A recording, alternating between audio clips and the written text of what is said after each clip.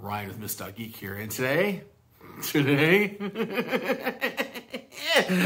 QRP Labs has announced a new product called the QDX, QRP Labs digital transceiver. I only have a couple minutes to make a video, so I'm going to keep this short and sweet. It is an 80, 40, 30, 20 meter, yes, 4-band, not your choice of 4 bands, 4-band radio.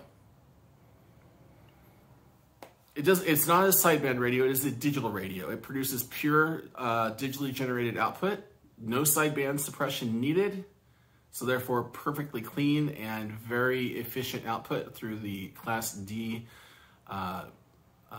amplifier.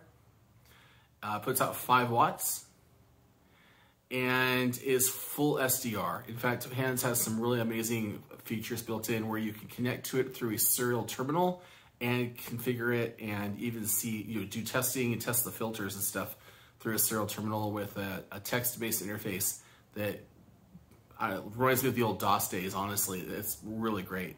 Some really great stuff in there. But, text, ASCII art, basically, graphs and everything else, perfectly usable. Even a text-based, ASCII art type of waterfall. So really cool stuff in there. Firmware updates, drag and drop, that kind of thing.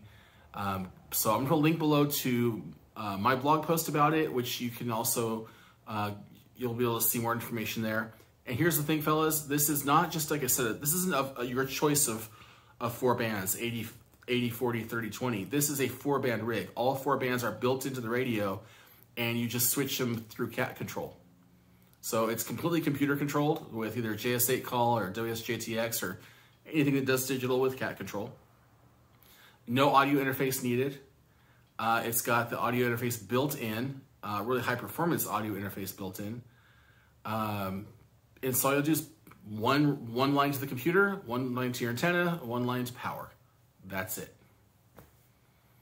So it can be built for use with 12 volts or 9 volts. If you want to power it with 9 volts for whatever reason, you can do that. There's variations you can build.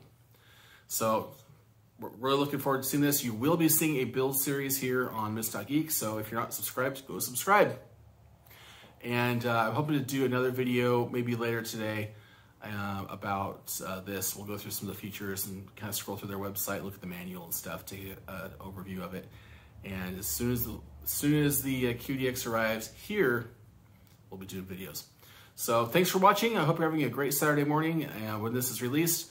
So 73 to y'all, and that you were watching Miss.Geek. We'll see you next time.